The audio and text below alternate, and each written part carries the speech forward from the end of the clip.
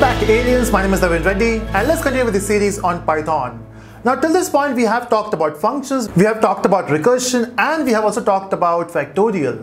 Now, in this video, let's combine everything and let's find a factorial of a number with the help of recursion. Now, just to recap what is recursion, it's a function calling itself.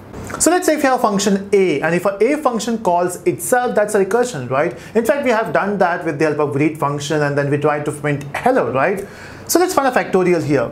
Now, when you say you want to find a factorial, it's very simple. You will say you will take a result variable, and in that you will be storing a factorial of a number. Time being, let's find a factorial of 5. Maybe you can take the input from the user, that's your choice. And now let's print the, let's print the value of result. Okay, that's what we want to do.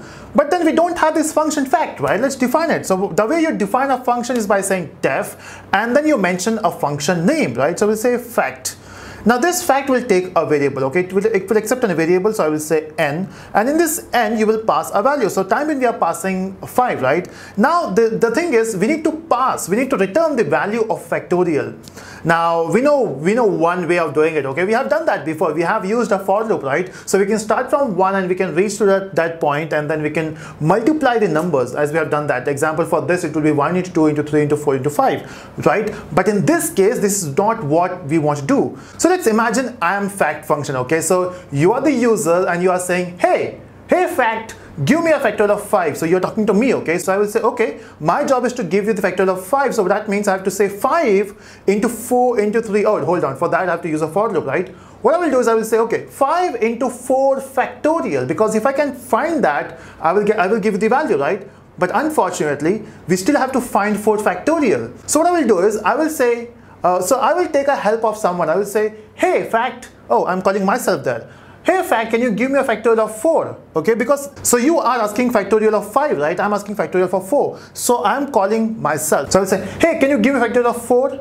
Oh, factorial of 4, right? It's very simple. So what I can do is I can say 4 into 3 factorial, but I don't know how to find a factorial of 3. So I need help here. Hey, can you give me 3 factorial? Okay, I always do that. So I will say 3 into, so my job is to find 3 into 2 factorial. I don't know what this 2 factorial is. Hey, can you help me with that? Oh, 2 factorial, right? So it's very simple. It's 2 into 1 factorial. Oh, but I don't know what is 1 factorial. Hey, can you help me with that? Oh, hold on. 1 factorial is, oh, for that I have to say 1 into 0 factorial, right? Because we're following the pattern here. Okay, so for that I have to say, oh, I don't know what 0 factorial is. Hey, can you help me with that? Of course, 0 factorial, it's 1. Everyone knows that. Oh, it's 1. So 1 into 1 is 1. Okay. 2 into 1 is 2. Oh, 3 into 2 is 6. Okay.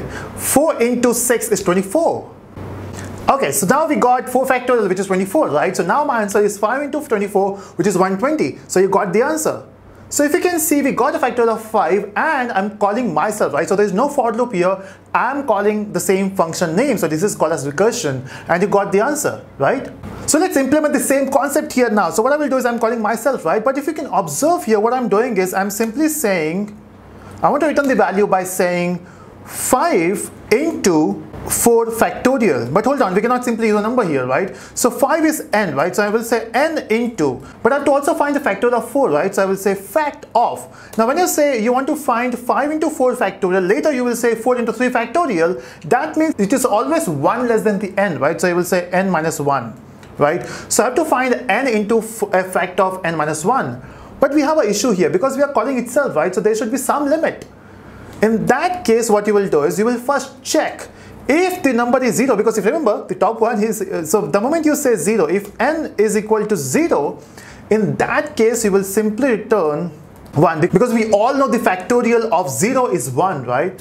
So this is how you do it. So it's so simple, right? There's not a lot of code here. And let's run this code, and you can see we got the output, which is 120. So that's how you find a factorial of a number. So with the help of recursion, you can do a lot of stuff. Okay, this is just one example. So in some of the videos, we'll talk more about recursion, what else we can do, or you can try with different examples here. So let me know in the comment section if you're enjoying this series. So do subscribe the channel for further videos. Bye-bye.